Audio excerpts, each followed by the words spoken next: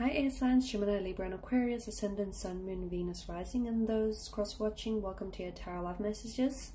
So today we're going to take a look at and see what is your person here, what are they telling others about you, okay? These are going to be general messages, so please just keep that in mind.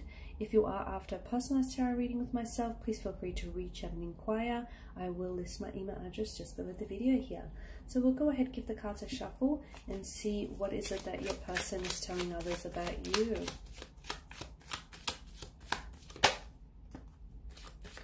Okay, the Seven of Swords.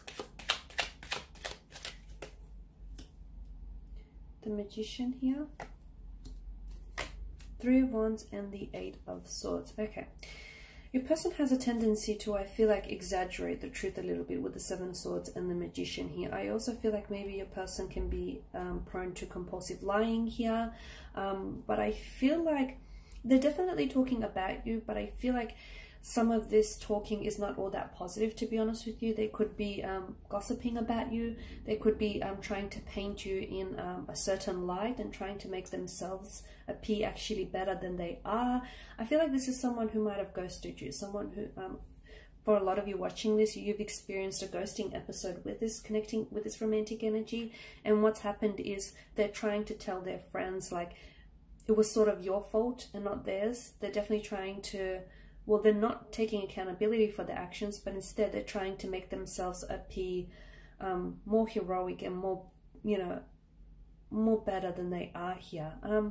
They are talking about you, but as I've mentioned with the Seven of Swords, there's some sort of, there's an energy of betrayal. So I don't feel like this is someone who has the best intentions for you, or I feel like this is someone, to be honest with you, so prone to compulsive lying that he or she is not aware when they are stretching the truth, or when they are, you know, fabricating the truth here.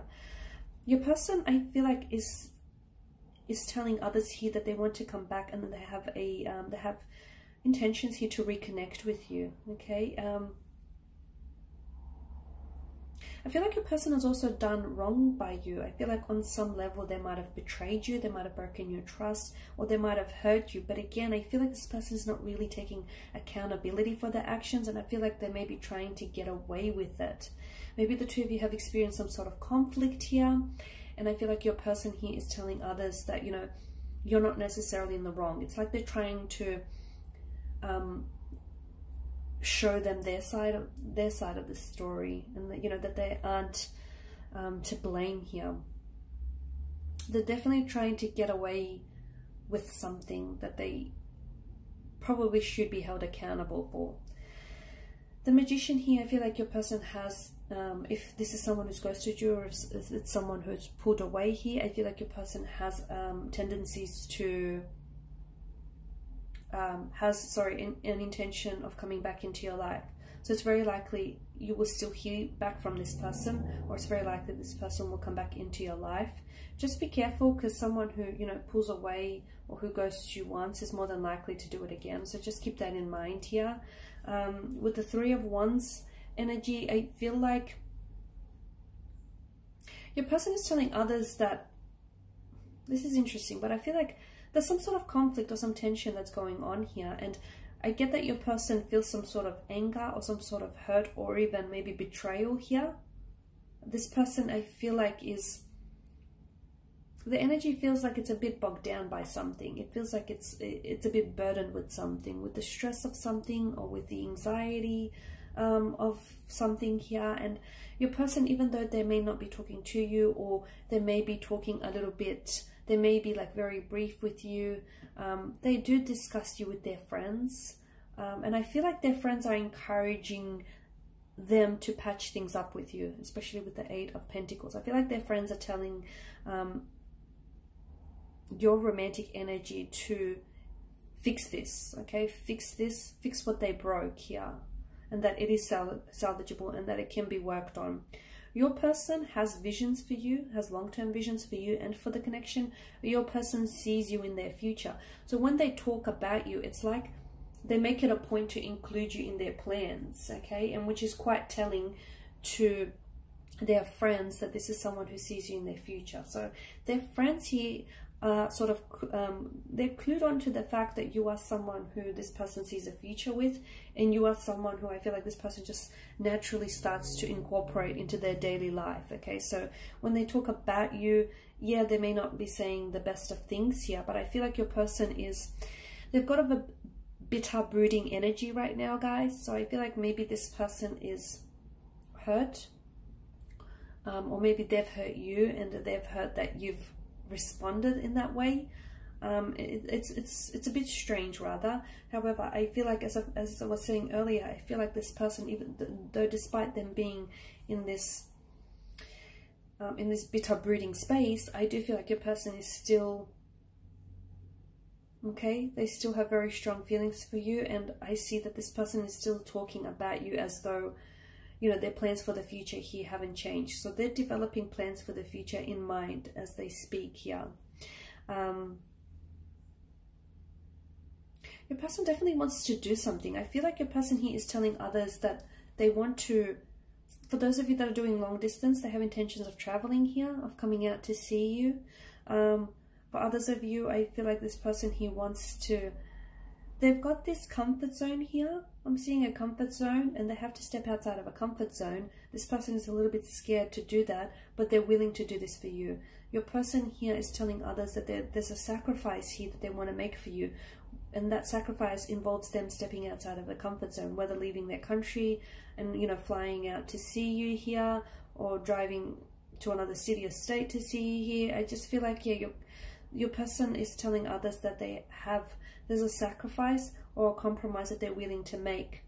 Under normal set of circumstances, they wouldn't do this for others, but for you, I feel like they're willing to make this sacrifice. And the Eight of Pentacles, I do feel like your person's energy here is they're trying to fix something. They're also trying to, the message that I get, it's like they're trying to tell others, look, there's two sides to the story, okay? You know, there's your side, but there's also their side. And it's like they're trying to tell, again, it's like they're trying to tell their side, but in telling their side of the story of what, you know, of what happened, not what really happened, what happened according to them, they're trying to make themselves appear like better than they are, or they're trying to make themselves appear in a certain light here, and that's interesting. They're embellishing. They're embellishing a truth here. I'm just going to give the cards, the Answers Oracle cards, a shuffle here, and just see what messages they have here regarding what your person is saying about you. It's up to you. Okay, listen to your intuition and remain positive. Okay. So your person feels like it's up to you here. So they feel as though the ball is in your court. Okay, it's up to you whether or not this connection is going anywhere, or it's up to you whether or not the two of you decide to keep on seeing each other, or the two of you decide to keep pursuing this. They feel like it's your call here, okay, and they feel that strongly. Listen to your intuition here. Some of you, I feel like you know that your person is, they may not be talking to you, but they most certainly are talking about you here. And some of you are well aware of that. So listen to your intuition, because I'm telling you, it's being very frank and honest with you here. Remain positive is the message here. I feel like even though your person, as I've mentioned earlier, is in this bitter or brooding kind of energy, or even if the two of you are experiencing a sense of tension here, and look, they do say things, they put their foot in their mouth. A lot of the times they do say things that they regret, but at the end of the day, I feel like they're quite hopeful and positive that this will manifest and the two of you will work out. So they tend to remain quite optimistic and positive about the future here. Okay, again, because they just keep including you in their future plans here. It naturally comes out of their mouth here, your name. Okay, so there we go. These are your messages. Thank you guys for watching and listening. Please show your support by subscribing to this channel, liking, sharing, commenting. I will be sharing with you more tarot love messages, so stay tuned. Thanks guys again. Bye for now.